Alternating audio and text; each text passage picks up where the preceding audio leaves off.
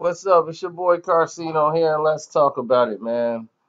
The retirements of two champion fighters. One, Wladimir Klitschko, who gave fans one of the greatest heavyweight fights they've seen in years after giving their fans quite a bit of duds in his career. He went out with a bang.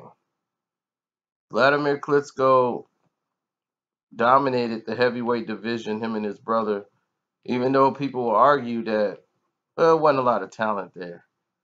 It wasn't the heavyweight division wasn't what it used to be. They still did their part by going out and winning fights. I mean, they sold out arenas whenever they fought in Germany. They even came to the United States, beat whatever kind of challenger we brought towards them that we thought had hope.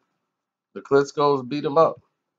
But Vlad was looked at more as the failure, as the strongest fighter, but more of the failure of the crew, while his big brother Vitaly got more of the fame and the accolades.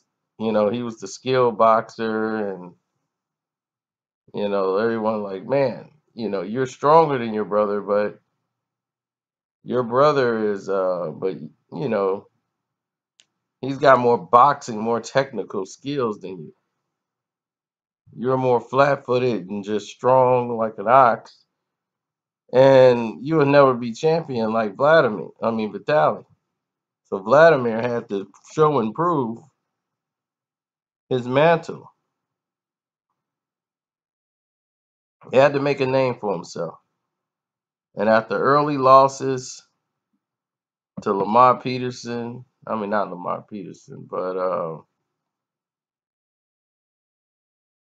man, how in the world I'm gonna forget that?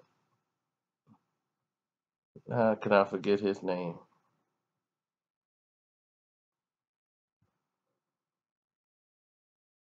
Layman Brewster. How I'm gonna forget Layman's name? You know I'm sleepy. Layman Brewster in Chicago getting blasted out the way he did and just collapsing from exhaustion and couldn't continue to fight no more. And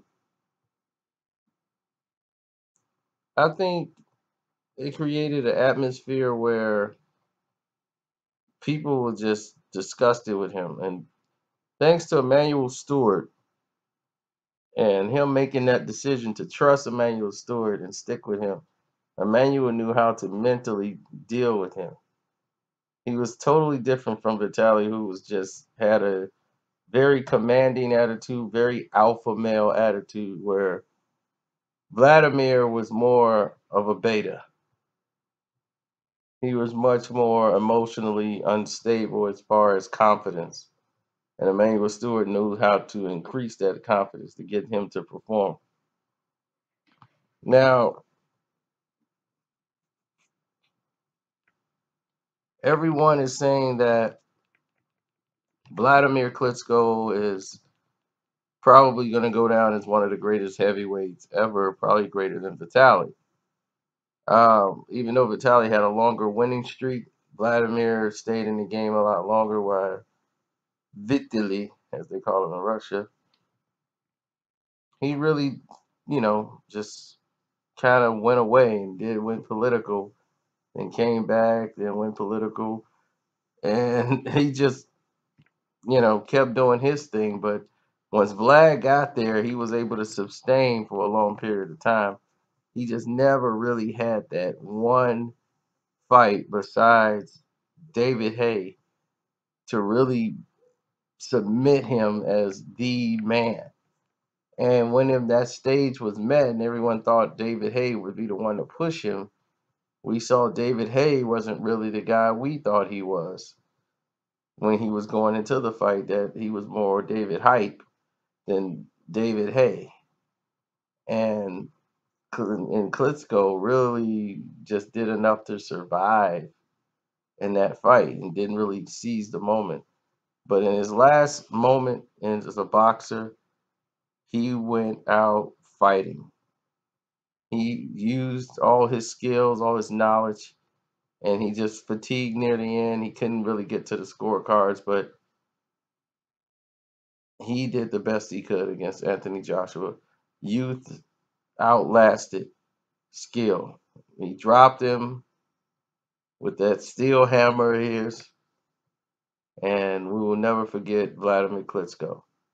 Thank you for your service as a fighter, and many blessings to you as you go up on your new journey.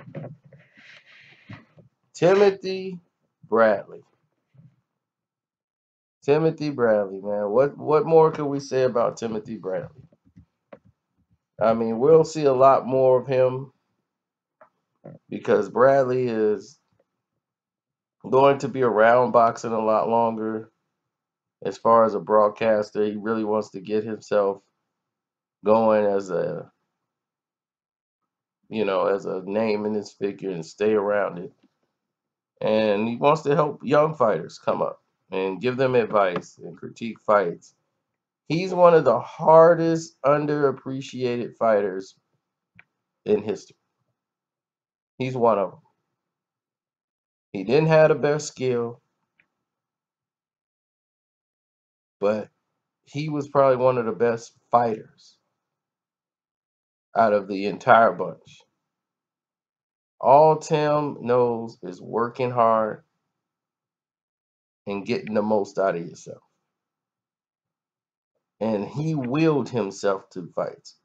The Provodnikov fight, people just say, oh man, that just showed his heart. That showed Tim Bradley at his best. That was his best fight. Tim Bradley fought the dumbest fight you could fight that night. But he earned the respect of the fans by fighting that dumb style. Tim Bradley has always had heart, and he's proved it time and time again by going to the wall, going to the brink. He kept coming back. Every time you say, oh, well, he's going to lose now, he's done. Tim Bradley kept coming back. He's beat Pacquiao. He didn't get the credit for it. He beat Marquez and didn't get the credit for it, really. And got his rematch with Manny Pacquiao and lost that one. But he had a lot of victories. Beat Brandon Rios. I mean, Timothy Bradley, to be a guy that used to fight in a scrapyard. They had a ring put up on in a scrapyard where the lumberjacks was. There was like festival seating at a boxing fight, which is dangerous. People could take a chair, lift it up, and throw it. This guy was not known in the amateurs really as a superstar fighter. He fought in the amateurs, and he was just a hard fighter. People remember Tim Bradley in the amateurs, and he was never really that great. It was his will and his desire. He was going to be the best conditioned guy there. Unot was going to out-condition Timothy Bradley, and he is a true example of what a champion is. Champions work through everything, and he beat people who were more talented than him, that were stronger than him. He just outwilled them. He had more willpower than any of these guys out there. And to say who should have got the fight between Berto and Timothy Bradley, I felt Timothy Bradley deserved that shot. I would have loved to have seen that, but we knew we couldn't get that due to the fact of the circumstances between promoters. But that would have been amazing to see.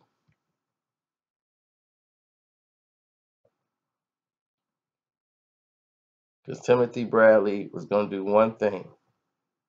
He was going to fight. He was the only guy I knew. I knew the prediction. If I picked Tim Bradley was going to lose, he always win.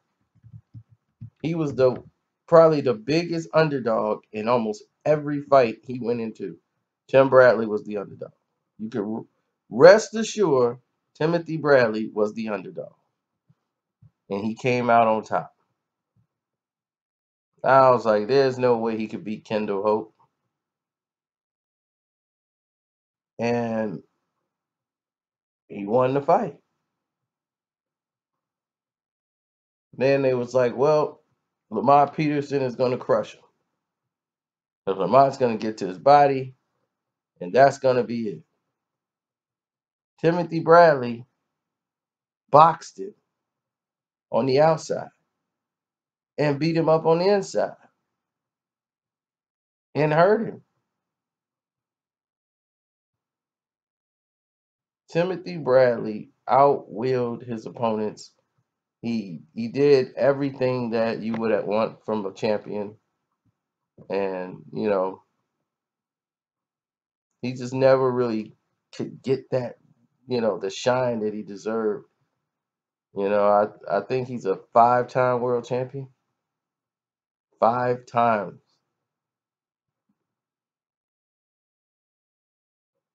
But with 1 draw, 2 losses on his record,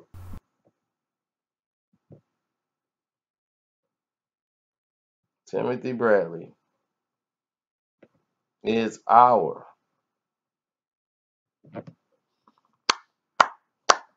hardest working man in boxing.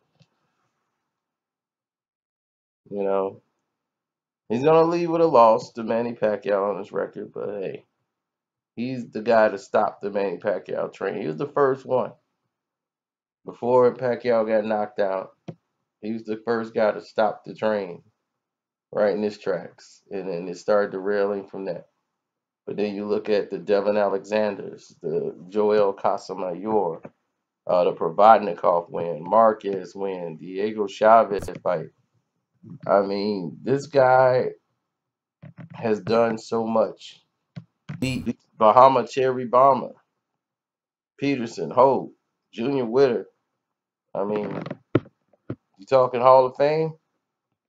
He's in there.